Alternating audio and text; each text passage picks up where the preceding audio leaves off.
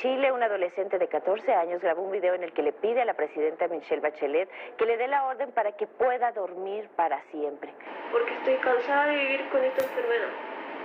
Y ella me puede autorizar la inyección para quedarme dormida. La normativa vigente, la ley vigente en Chile, no permite que el gobierno acceda a una solicitud de esa naturaleza.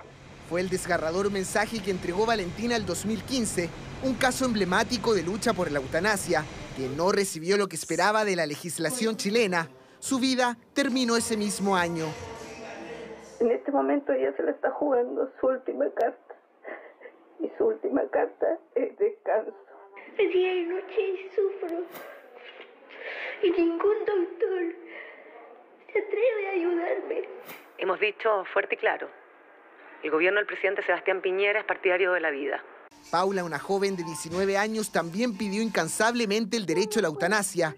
Ambos casos demuestran una realidad compleja que por años fue tabú en Chile y que recién en el 2014 dio sus primeros pasos en el Congreso, pero que hoy dio un paso histórico.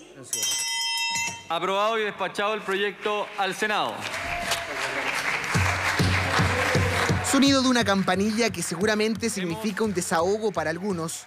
Este martes la Cámara de Diputados aprobó en primer trámite el proyecto de muerte digna y cuidados paliativos, una nueva versión del original proyecto de eutanasia que por años fue impulsado por el diputado Vlado Mirosevich. Lo que ayer estuvo censurado hoy se abre las puertas porque lo que acabamos de aprobar es un triunfo de las libertades, es un triunfo del Estado laico, es un triunfo de la compasión también. Personalmente creo que el énfasis debiese estar puesto en los cuidados paliativos y no en la eutanasia. Lamentamos la aprobación de este proyecto de ley de eutanasia, pero al mismo tiempo nos vamos con la tranquilidad de haber hecho todo lo que había que hacer. La iniciativa fue aprobada para mayores de 18 años, quienes podrán arrepentirse hasta el último minuto de su decisión. Las personas pueden dejar constancia de su voluntad.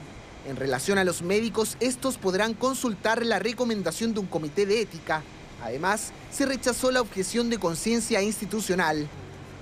Legislación que avanza y que podría convertir a Chile en uno de los 7 países del mundo donde se practica la eutanasia en personas con enfermedades o padecimientos físicos graves.